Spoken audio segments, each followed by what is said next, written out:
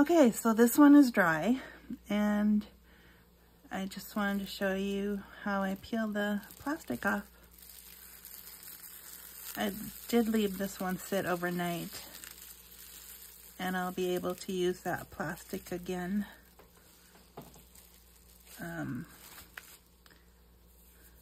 It's feeling a little tacky from all the watercolor paint that's still in there, but I could always use the other side.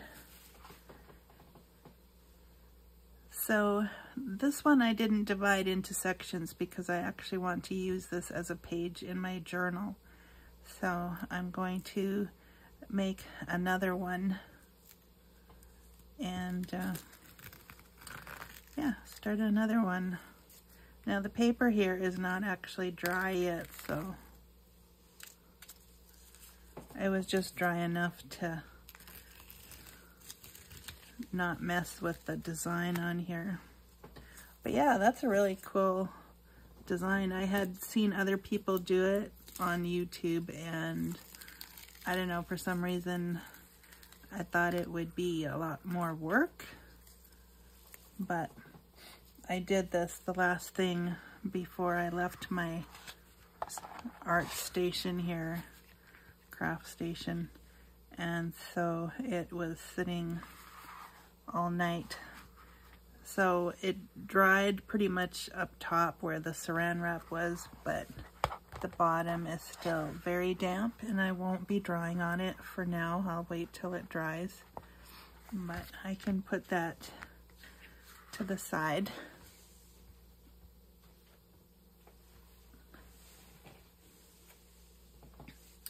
And I'm still using my watercolor paper from Walmart.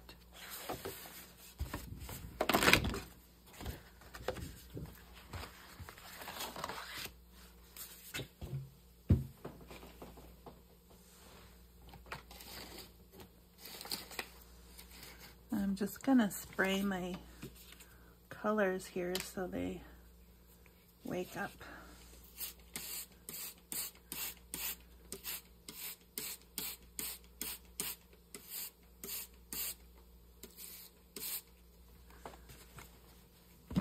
And so when I go to put this on here, I try to divide it so that I get at least 16 pieces. I'm not too fussy about the measurements, so I just go roughly.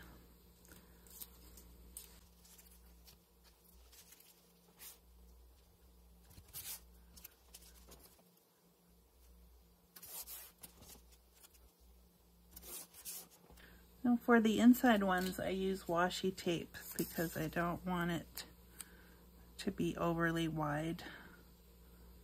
I find 1/2 inch washi tape is good. Even, what's this, about 3/8 of an inch, that works as well.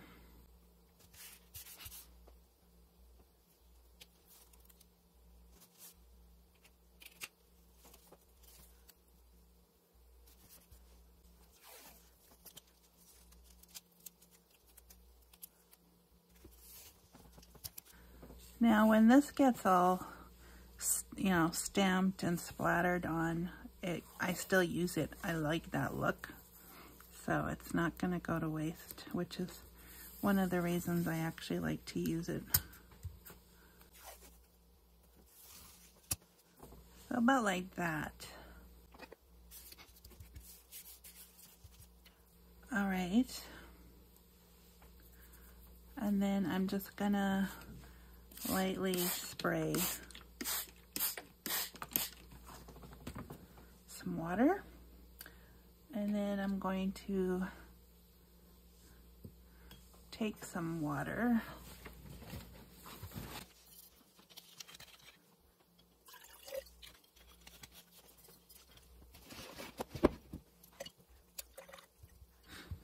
just make sure my brush is clean. And I'm gonna start with the lightest color, and one of the lightest ones that I want in here is the turquoise color. love it.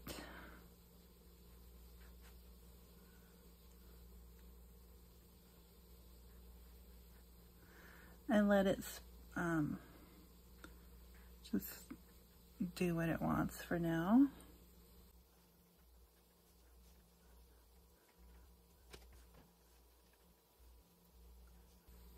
Now, I've done this before. I just didn't use the saran wrap.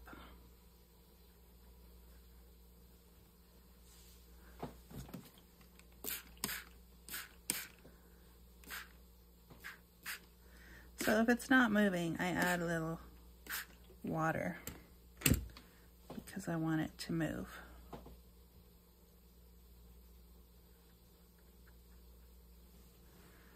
Okay, and then I want some, I was gonna say yellow, but I think I'm gonna go with brown, different colors of brown. And it's really, I try not to mix the colors too much so I don't get the mud.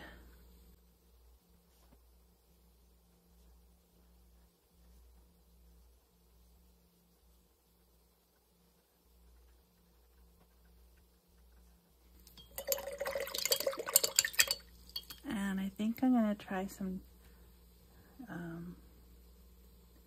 green.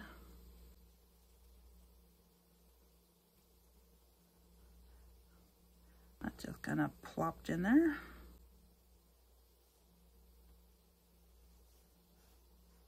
I'm trying to make it a little darker this time. I remember when I did this with inks and they didn't end up very dark. I felt like something was missing, so I'd actually rather they be a little darker, and I just think it adds more vibrance.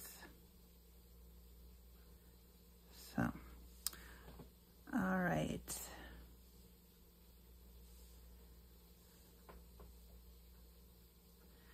The more water you put on here, of course, the longer it's going to take to dry, so I don't want it to take too long either.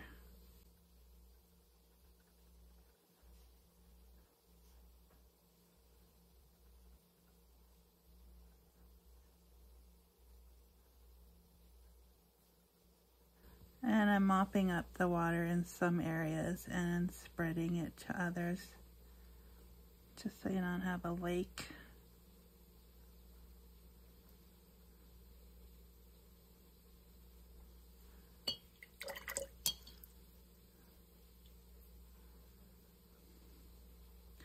Okay, so then what I'm going to do is take the other side of this.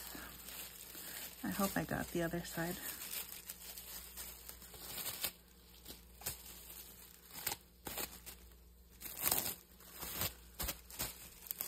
And then spread it out. And then just put it down. And squish it together.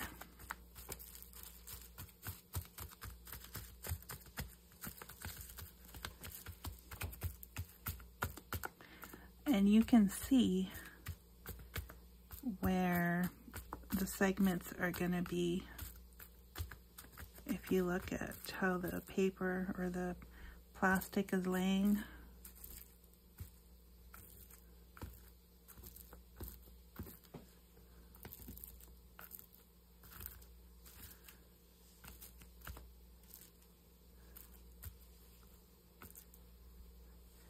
And I think the more creased, the more interesting of a look you're going to get later.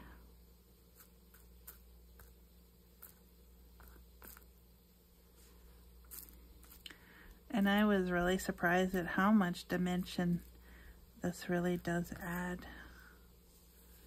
So now it has to dry, and I'm going to help this one with my heat tool. So I'll be back when I've at least dried it enough so that I can pull the plastic off. Okay, so I tried drying it with the heat tool. I didn't leave it in any one spot too long because I didn't want the plastic to melt. So now I'm going to pull the plastic off even though it's not completely dry. And this, of course, is at your discretion. But you can see that I have really cool designs in there. And yes, they're still wet, but I can now go back in with my heat tool and dry it the rest of the way because I'm not really that much of a patient person that I want to wait all night again.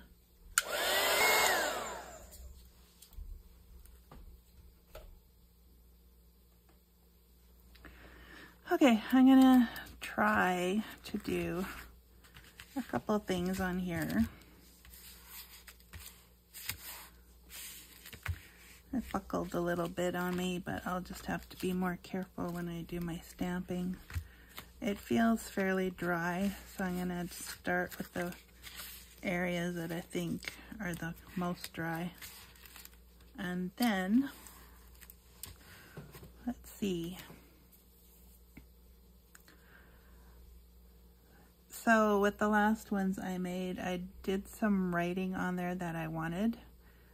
So something like, I'll take a pen. This is Color Fast, and it's not going to move on me if it gets wet, because I will splatter some gold on it later. So this will, it's a Signo Uniball. This one happens to be bold. And so I'm just gonna, first I'm gonna probably try and move this.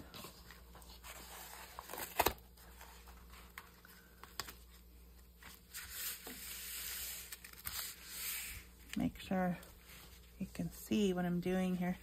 And then, I don't know, any sentiments that I want.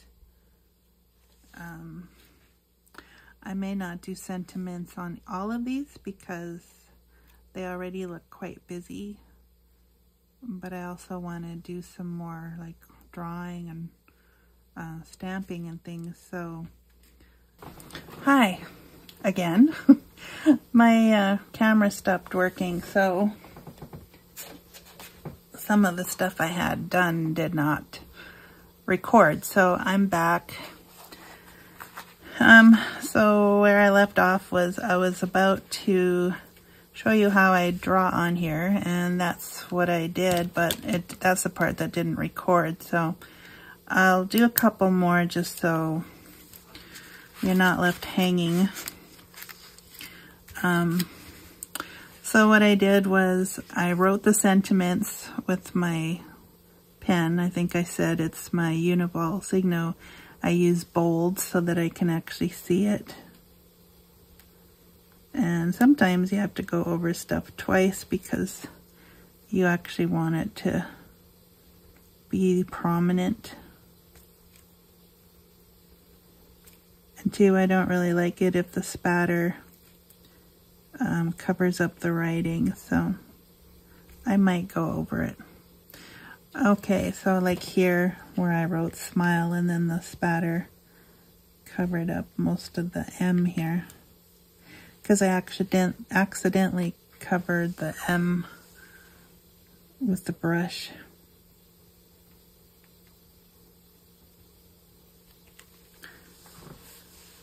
So what else can we write?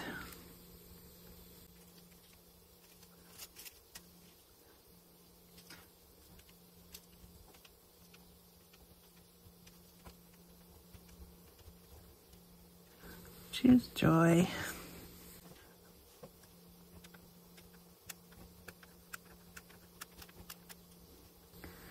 I think it would be nice to get some bee stamps.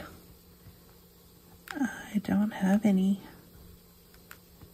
but I would love to use them. I know I could draw them, but sometimes you just want to stamp.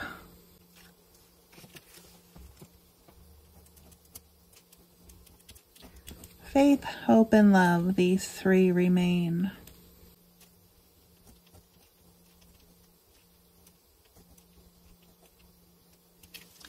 That's in 1 Corinthians 13. Okay, so I'm gonna put some more butterflies on, and I explained earlier that I'm using my regular distress inks because I don't want everything black, so I'm just gonna use my, I still want it dark, just not black. So I'm gonna use my ground espresso.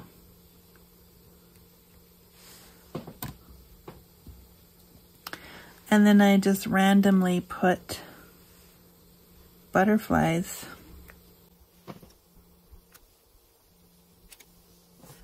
on here, and then I try not to actually put the whole thing on, just like at an angle. I try to make it look like they're moving around. And I don't even care if they get onto the page beside. In fact, I like that. Ah. Okay, that's fine. It didn't hurt anything. And then if I have different size butterflies, which I do, I will grab different sizes and maybe put a secondary one in. Secondary, third. The little one I don't mind if it gets in there all the way.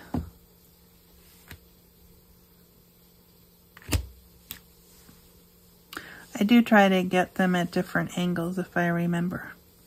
Okay, so after I do the stamping, I switch pens, and now I'm gonna use my Sharpie. I'm not sure if it has a size. It's just a pen. And this one did a fair job with my drawing skills here. So I just go in and I add some doodles.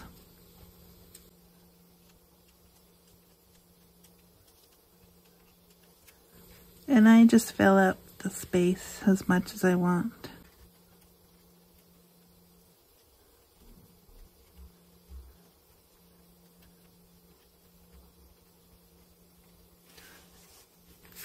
Obviously I don't need to draw on the washi tape. Not to say that I haven't, but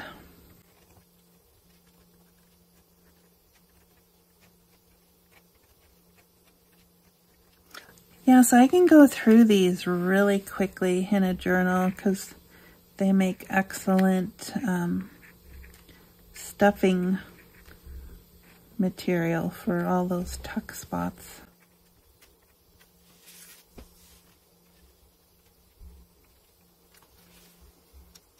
So yeah, something like that. And then this is where the gold comes in at the end. And I just grab my fan brush, put some gold on it, and then lightly spatter.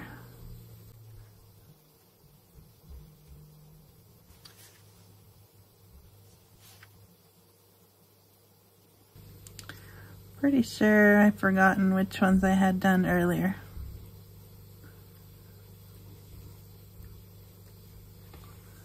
So something like that. And again, I'm not going to do too many because this does take me quite a while to do all of them. So then after I've done whatever I wanted to do, I will pull the tape off. I won't do that just yet though because I have a lot more work to do.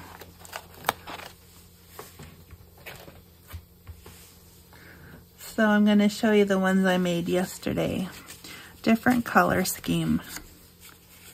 And like I said, I get about 16 out of one sheet. So these are the ones I ended up with yesterday. And then so I cut them apart. I use my trimmer and I don't mind that it looks raggedy on the sides. If I cared, I would have used my good trimmer. And then I rounded the corners, and then after that I inked the edges with chipped sapphire. I decided to go with the blue instead of my usual brown, just because there was more cool coloring going on here than brown or than warm. So yeah, so that's how I got these, and I just really like how